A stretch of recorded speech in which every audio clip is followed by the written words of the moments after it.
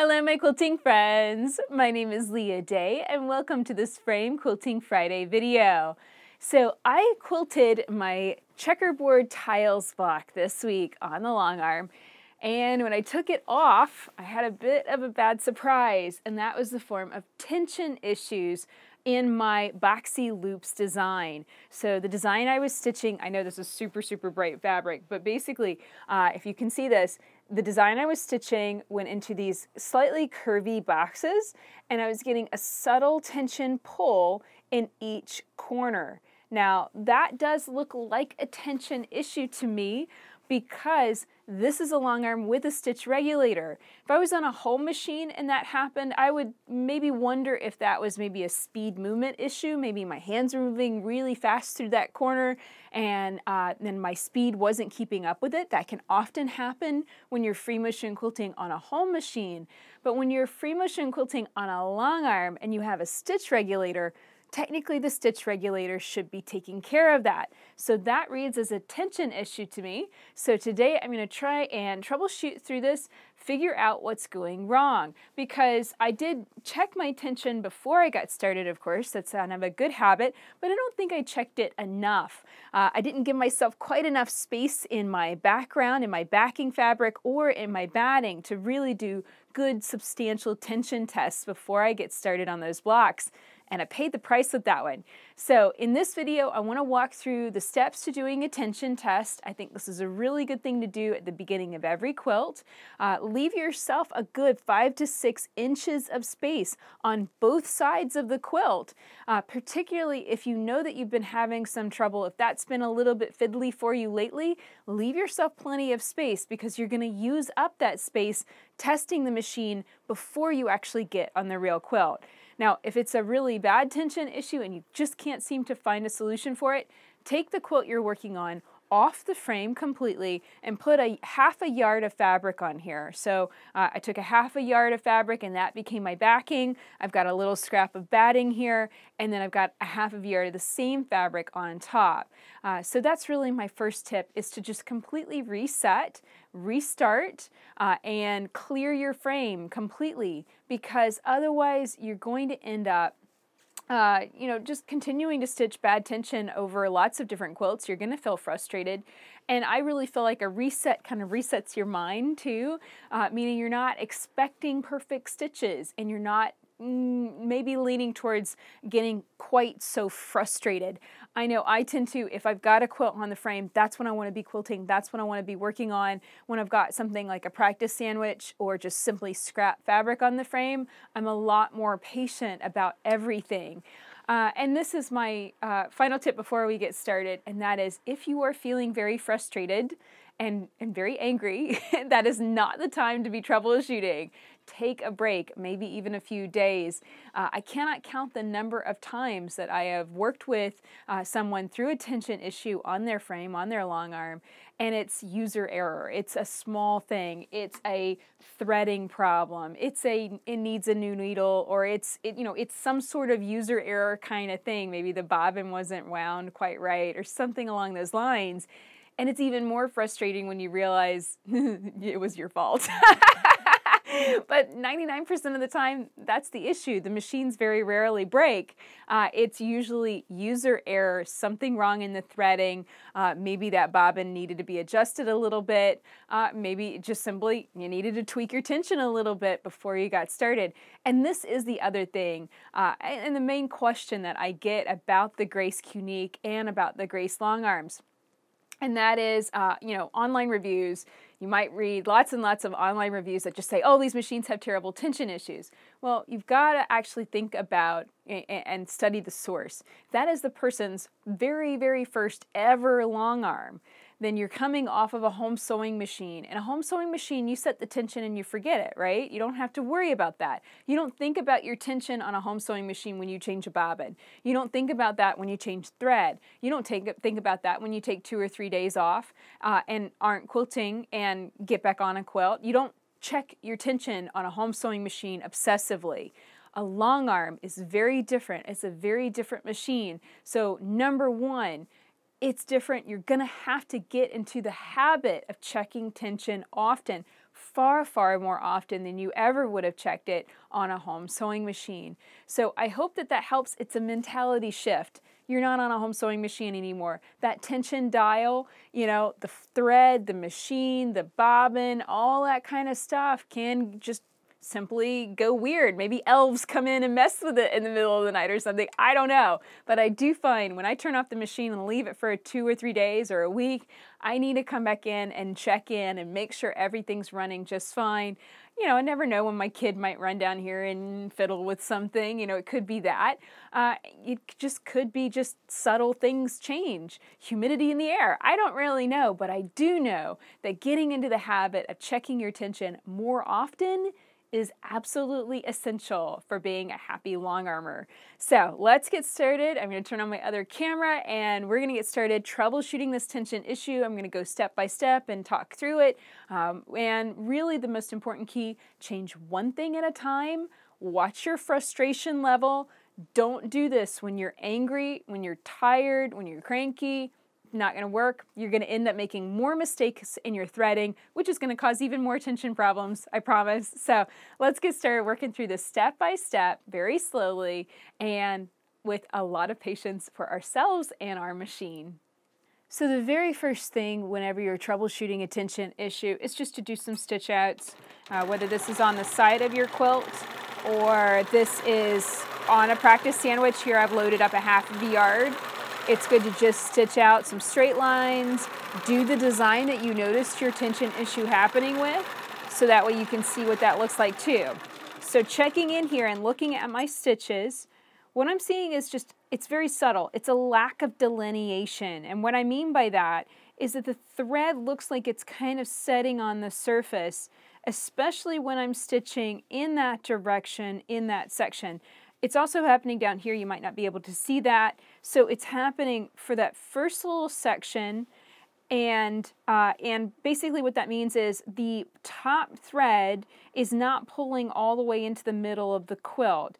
In fact, it's actually pulling up a little bit on the bobbin thread. And that's what's creating that straight line. It doesn't look like individual stitches. It looks like a straight line of thread. So this can be two different things. This could be the top tension is too tight, and that means that it's the top thread is pulling the bobbin thread up to the surface and not letting it pull into the middle. So that could be the problem there. It could also be the direction that I'm stitching in, although that's a little bit less of an issue. Because it's a long arm, it is really designed to go in all different directions. So it could just simply be, okay, it was just getting used to that direction, and then the tension kind of fluctuated and it looks a little bit better further down. So sometimes you can do something about it, sometimes not necessarily. It could also be something wrong with the thread itself. It could be twisting, which is causing the thread to kind of feed slightly differently. This is something that is really good to understand. Thread is designed to feed into the machine off of a spool spindle, especially the isocord thread that I like using on my long arm. It's designed to feed up, but which spindle you hit and how it goes through does affect the thread, because if it comes up and is spinning as it enters the machine, then that is making the thread get thicker, basically, and it's adding twist to it. And I noticed whenever I was stitching the other way that I had just a little bit of almost like a curlicue here right next to the needle. So if you're starting to see something weird go on near your needle or somewhere along the stitch path where the thread is kind of seeming to curl up, or the opposite, untwisting on you so that you're seeing the plies splitting apart, that might be a sign that you need to switch something about how the thread is feeding. And this is what I did when I was playing around with this, is I realized I needed the thread to come straight up and hit the first loop on my spool spindle, then hit the second loop, then hit this top guide. So I flipped it back just so I could create the tension issue for you, and then now I'm going to flip it back the other way. And I think that that's going to sort out that very subtle issue. So here we go. And this is just, you know, so a lot of the stuff you guys are going to be like, wow, that's really subtle. That's a really small deal, but it's something that can make a difference. Okay, so I have a lot of extra thread here. So I'm going to hang on to that gently while I just stitch up and down a few times and let that feed through the machine. And I'll go into that boxy loops, that boxy spiral knot or boxy loops design. And that's going to be a good test just to see if I'm getting those little pulls in the corners again. So this design, straight lines, but you can have those corners curved. And that's where I think I was getting, yeah, in each corner I was just getting a little pull of the top thread pulling to the back. So my stitches overall are looking a bit better. However, in a few places, like right there, it's just kind of looking like a straight line of thread rather than nice delineated stitches. So let's check in now and make sure that every single thing is threaded properly. And I want you to notice that everything that I do, I stop, I stitch, I look at the stitches, and I say, okay, did that change it? Did it fix it? Well, kind of, but not really. Do some straight lines, do your design, really put it through its paces with every single thing that you change. If you go at a machine and you change 7 things, then which thing fixed it? You haven't learned anything, you haven't understood why the problem happened and how you can correct it easily and quickly next time. So the whole point of this, it's kind of like putting on your detective hat. You want to learn, so then next time it happens, it's going to be so much easier to deal with, and you want to learn so you know what the culprit is so you can avoid it in the future too. Okay, so I'm going to run my finger through each of the guides and how they go, and I always thread this spool spindle kind of backwards. I go around the back and through the hole, and then it hits this guide. And here's the thing, I started wiggling on this and realized, wow, that's a lot of movement right there. And this is the thing, a long arm rattles. It's a heavy duty, powerful machine, and that rattling can loosen up some stuff. So once I felt that, I was like, oh, okay, I think I might adjust that downward, and I think I need to tighten it up. And that's the thing, a lot of these guides, you'll see that they have play in them. They can be adjusted. So if you feel like something like a guide is kind of not quite doing its job, it's not keeping the thread where it needs to go, or maybe just a little bit of an angle like that would help the thread feed into that tension disc better, then make that adjustment and play. You're allowed to adjust things and play a little bit and see if that helps make it work a little bit better. See, I needed to tighten that up one more, just a little bit of a tighten. And now I can't move that just with my fingers gripping it, and it's definitely not going to rattle out of position. And that is a much more severe angle than what it had before, but I think that's going to help the thread feed down into that tension disc and stay in the disc. And this is another thing that I found. I'm going to cover that. Let's test again just to make sure that this is working better and see how that goes. We only ever change one thing at a time before we test. So here we go. A few more loops. Wanted to keep those lines straight, so that way, that's really where I was seeing the issue. You know, if you see an issue and then you go into stitching something totally different, well, then you're not testing the issue. So I really need to test exactly what I was stitching before. And that is looking a lot better. I'm seeing better delineation between my stitches. Now I'm going to pop and kind of just bend down and look under the long arm at my stitches. And I put my hand on top of it because the light is shining so bright that I can't necessarily see. Now, of course, I've got my ruler plate on here, so I need to actually stitch straight back and get it completely open here so that way I can actually see what's going on underneath. And so I'll share a picture here so you can see what that looks like on the back side. It's actually looking great. I'm not getting any of those little pulls. Those have magically disappeared. And this is another thing, you might be having an issue one day and then turn on the machine the next day and it just goes away. Like I said, little elves might come in and fix it for you. Who knows? But I do think it's good to run through it and play, and then especially if you're having something that's frustrating, really to know what's going wrong. I do think that, you know, this loosening up and adjusting, it was tilting kind of towards the front rather than towards the back. I think that that's going to make a big difference. Now, one thing about your tension dial, I know it's very tempting, especially when you see loops pulling to the back, it's very tempting to go and just crank down on this and tighten up that tension. I'm only going to tighten it up by 1 circle, by one loop around. Sometimes I only tighten by like a half, and you've got a little notch on the tension dial so you can see how many times you're turning that around. I'll be honest, it's really easy to crank down on this too much and get too much tension on the dial, and then your thread, it's kind of like getting squished between those tension dials. And I have noticed that when I crank down on it too hard and got too much tension on the disc, that the thread kind of got squished out from between the discs. So it didn't even have tension on it at all because the discs were being pressed so tightly together that the thread was getting smooshed out of that space. So that's just my personal experience. That's something that I noticed from observation, and it's something I've been very, very careful about ever since, to not just go kind of tension crazy and cranking down on that dial too hard. Okay, this is looking better. You can see in these vertical lines, I've got nice stitch definition now.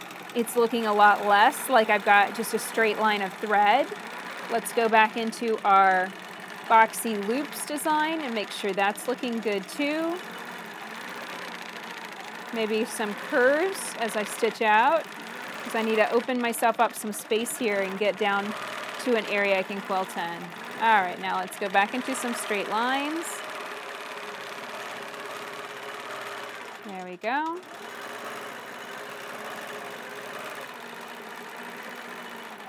And this is a great way to practice, to warm up your body for the day. You know, just check in, put a little bit of scrap fabric on your frame, maybe even just a fat quarter, and that's going to warm up your body so that you're able to move the machine so much better, so much smoother, and that's going to help out too. And notice I'm bringing these lines a lot closer together.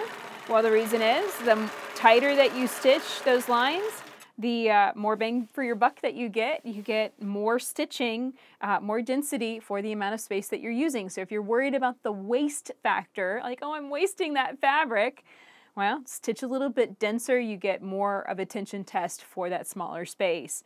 Okay, so this is looking a little bit better, but you know, I think one other thing that I really should do, I think I should take the bobbin out and completely dust out my machine, because I can't quite remember the last time I did that.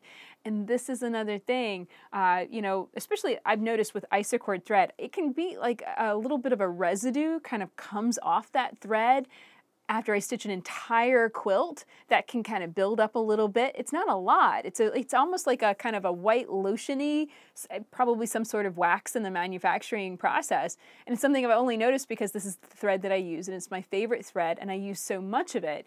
And it's very subtle, but it can build up. So that might be something too, where the bobbin case and bobbin area has just gotten a little bit on the gummy side, and I need to brush that out really good. But overall, I'm very pleased with this. I think this is looking good. I'm going to try cranking down on my tension one more time. And I also want to show you what happens when you miss a guide. So I'm going to miss that guide, which I know that guide in particular is really important. And my machine tends to like to hop out of that guide. So I want to just show you what happens when you miss a guide completely and it's just not been threaded. First off, if you can see this, notice how wiggly wobbly this thread is. It is jumping like crazy, but also notice that my stitches on the top here look pretty good. So unless you actually bend down and look underneath your frame and check your stitches, you probably wouldn't know that you're missing a guide, and it's going to look terrible on the back. So I'm going to stitch a little bit like this, and then I'll share photos of what it looks like on the back. And here's what it looked like whenever I stitched through that with a guide missing. So yeah, it is really important to make sure that your machine is properly threaded.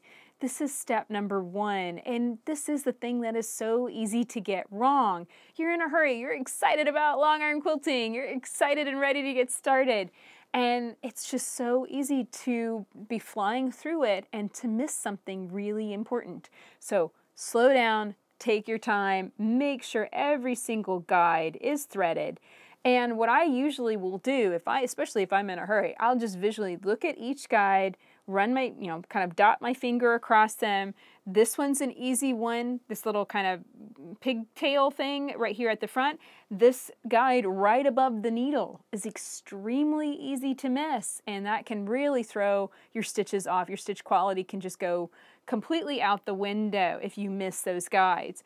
And the other key is to check often, just check in, make sure nothing's hopped out, which can happen.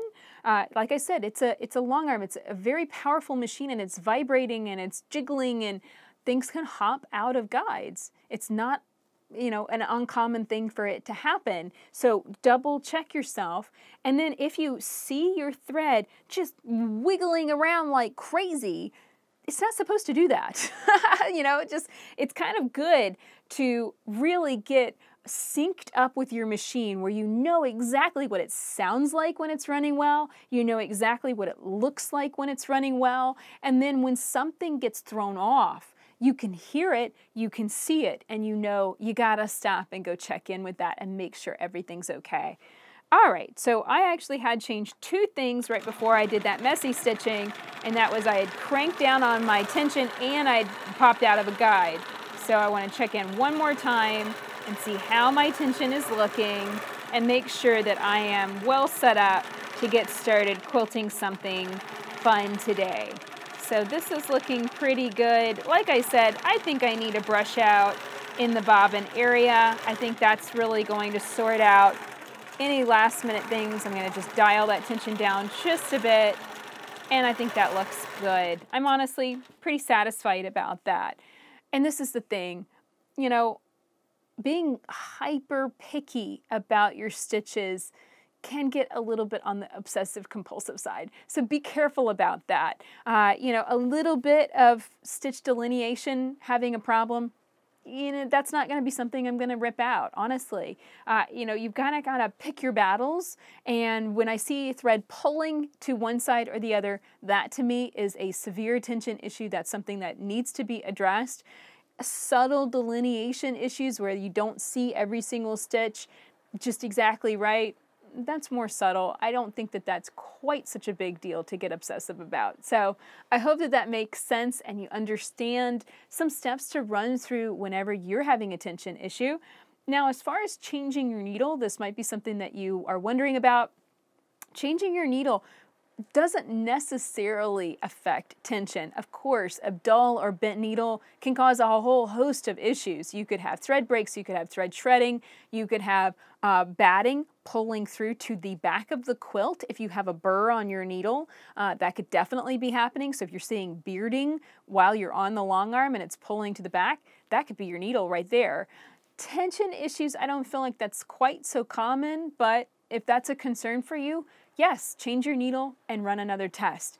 But no matter what you do, every single time you run a test, stop and stitch, see what it looks like, make a decision, see if you need to continue to adjust things or you're happy with your stitches, and then go play.